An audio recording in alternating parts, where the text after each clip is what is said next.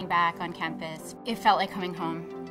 Everyone was excited, even the first night, the first opening reception. The noise level and the energy in the room was completely off the charts. It really was like seeing family again.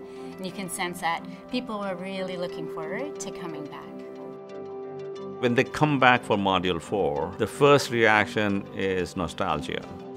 They know this is the end of the program, so they're actually even hungrier to learn. We continue sort of with what we do with a lot of sort of interesting new material, new ways of teaching, more experiential, more about them. So I'm teaching strategy, but I get lots of concerns about, but what about finance? What about marketing? What about accounting? We now talk about how technology, for example, changing businesses, how different countries operate. I have a series of 3 sessions on China. I then also do a section of material on nonprofits. And in the last week, we re-emphasize a lot about leadership. To be an effective leader, you need to understand how to use yourself as an instrument to manage all those relationships so that you actually can be focused on what you need to help your business be successful. For the participants, it's also about having more introspection. Your case study exercise is a big piece of that because they have to present the problems they're going to be faced with when they go back to their living group and to a faculty member, and they have to really think hard about how I'm going to use the lessons from what I just learned when I go back.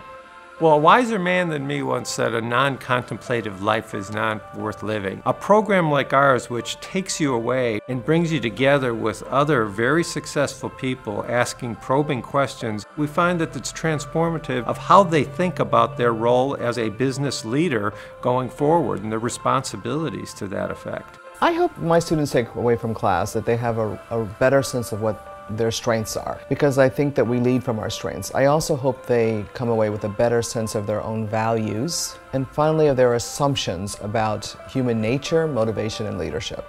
I hope to become a more strategic leader, and I hope to set the right culture within my team and help the broader organization as well. I don't think that you get many opportunities in your life to really just stop your work, to pause in your family life, and focus on your overall development. If anybody gets an opportunity to do something like this, I think that they should, really grab it because it's just a phenomenal transformational experience. The purpose of Harvard GMP is to create leaders who make a difference in the world. It brings the best in people. It pushes their boundary, pushes them to look at the world with a very, very different lens.